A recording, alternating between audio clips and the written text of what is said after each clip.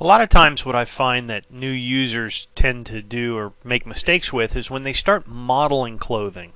Just using the standard max modeling tools, where they're using editable poly and so on and so forth, that in order for it to be used by Cloth Effects, they have the misconception that the best way to provide enough detail for something like a plane to collide with a sphere or another object, or a garment to collide with another object, is simply by throwing a mesh smooth on the stack and basically increasing the iterations that way. So if I turn off isoline display and something like that, that I now have enough detail in order for it to provide decent looking cloth.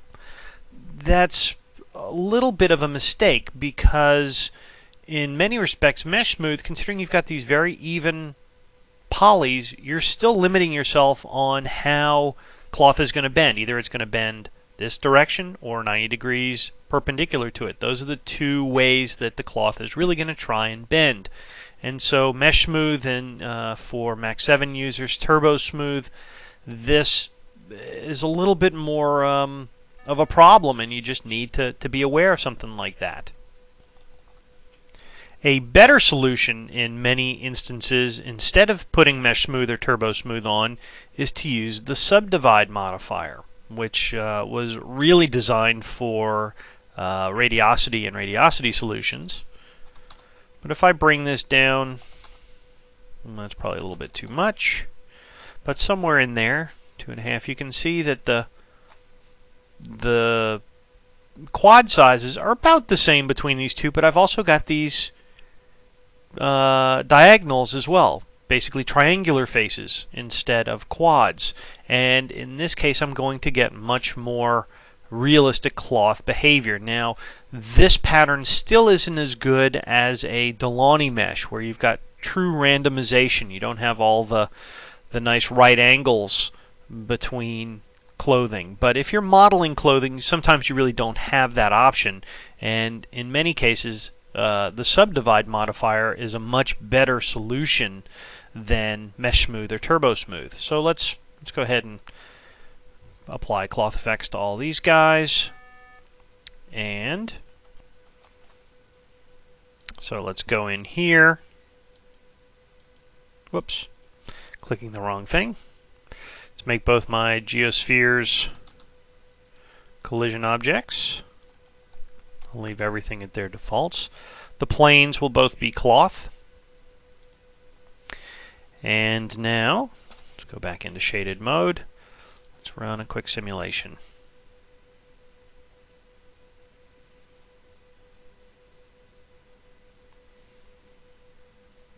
And when it comes to the simulation now, you're going to get, if I hit this and just escape for now, you get much more realistic cloth bending and folding, whereas you can see here, when it comes to, let's say this red patch of the checker pattern, which is equal to this one, you can notice that as the cloth is descending here, I'm getting much more natural folding across this one than I am across here. This one tends to stretch the faces out a little bit in default nature of cloth, and I'm getting this kind of distortion, whereas this tends to preserve that nature a little bit more, and I get, I think, a much more realistic looking cloth simulation. Now, the other thing that it lends itself to is that once you're done, I can select this cloth and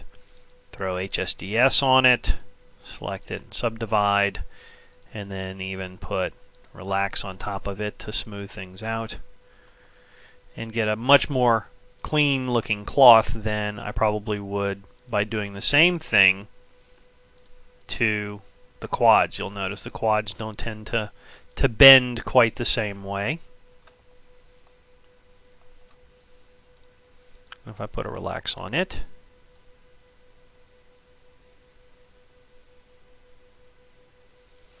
I believe I'm getting much better looking cloth off of this one than I would off of just pure quads. So something to keep in mind. Obviously, I don't have anything in terms of collision detection for for the cloth turned on to stop it from interpenetrating, but by and large, you get to somewhere like this and render out.